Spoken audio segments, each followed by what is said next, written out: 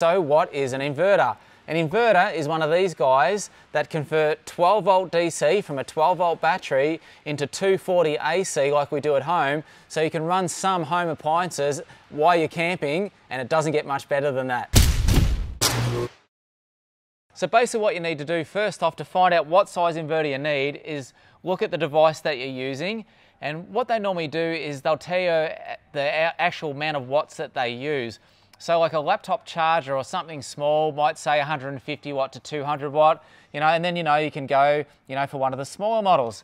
And for instance, microwave ovens, usually what they'll say is, and it's confusing with microwaves because they might say it's an 800 watt oven, but usually that means it's the power output. So it uses 800 watts cooking power to cook whatever food. But if you look behind your item and check, sometimes these can be up to 1300 watts. So we need to keep that in mind too when we're buying an inverter.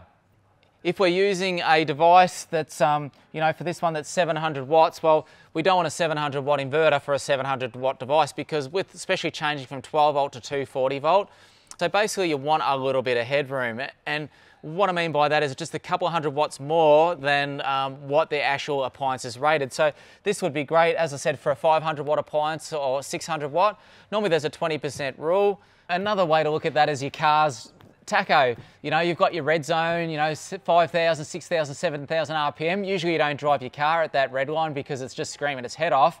Well, it's the same with an inverter. We want the inverter to work nice and efficient, a low RPM like your car. So once again, that sort of gives you a rough idea of how headroom works. We want at least a couple of hundred watts of headroom over out of our devices. So just remember when you are working out what your devices are powering, if you're going to be running a couple of devices at once, just remember to add that up as well because once again you don't want to go overboard and you want to keep that headroom. So for instance, your microwave might be pulling 1200 watts and your laptop charger might be using 150. So just remember to add up what items you're using and give yourself that appropriate amount of headroom. These are handy little things. So this is something I got from a hardware shop, and what you can do is you can plug it into your devices at home and find out, beforehand you go camping what it can and can't use. You might have to end up telling your other half that, hey, you can't take your hairdryer because it uses 3,000 watts, and you've only got a 1200 watt inverter to run it on. So this is really good getting one of these, and that gets to know the amount of output that the devices use. Okay, another term you might have heard with inverters that's a bit confusing is the peak power or surge power. So some particular items like toasters or microwaves, drills for instance, a power drill, a lot of drills you can actually press the trigger and go nice and slow and bring it up, or other times you can press it straight away.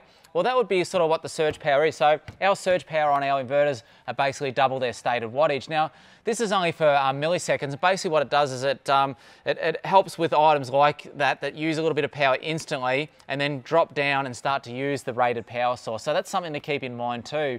Okay, so when you get your inverter and you need to set up, remember, use the cables that are supplied. Don't use any thinner cabling. If you want to go upgrade, that's fine. But keep the inverters as close to the battery as possible. Use 240 volt extension leads if you need to go further away from things. Don't use the inverter and the cables to the battery. So with the small inverters, it's okay to have a 120 amp hour battery or a single 170. That's okay.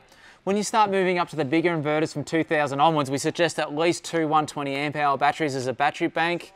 Heading up to the 3000, we highly recommend at least 270 amp hour batteries just to help with the capacity of the inverter. Another quick hint is when hooking up to multiple batteries, I do see a lot of people, what they'll do, if they've got their batteries hooked up correctly, but they'll go to one battery and just use the positive and negative like that. That's not what we want to do. What we want to do is put the positive on one of the batteries and we want to put the negative on the other battery bank. So we want to make it as a completely big battery, and that way what it's going to do, it's going to spread the load evenly over the two batteries. If you actually just hook it up to the one battery like this, it will still favour this battery, and this battery will come down more than what this battery will. So once again, oppose the two positive and negative terminals and you can't go wrong.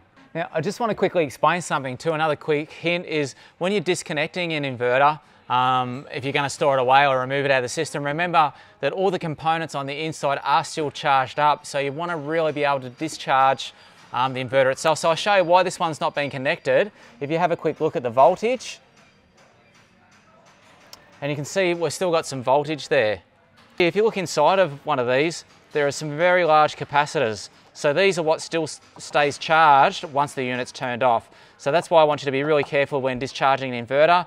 Either let it sit there with the power turned on to drain the voltage over half an hour or so, or, you know, as I said, you can short the cables out. It won't damage the unit, it just stops you from getting a nice shock. Okay, so with some lithium batteries, they've got what's called a battery management system, which is basically a little computer inside the battery and that protects the battery and lets you know how much to charge it and how much discharge it can have, and it controls the output of the battery.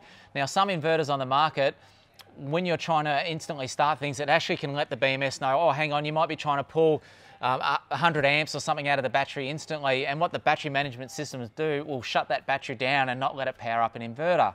Now, our inverters here are actually lithium compatible, so we've got the technology in it that won't stress out the battery management systems in the lithium batteries so they don't go into protection mode and think something's going wrong. It's fantastic being able to use a microwave oven and things like toasters and other items that draw a fair bit of current, but remember they are only to use for little periods at a time.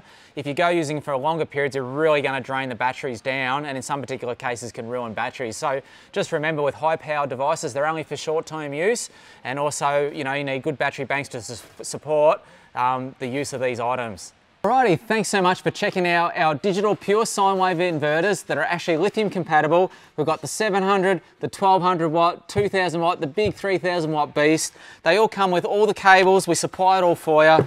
Comes with a set of instructions in English you can read. We've thought of everything. Head over to the website, check them out. Cheers. That is really good toast.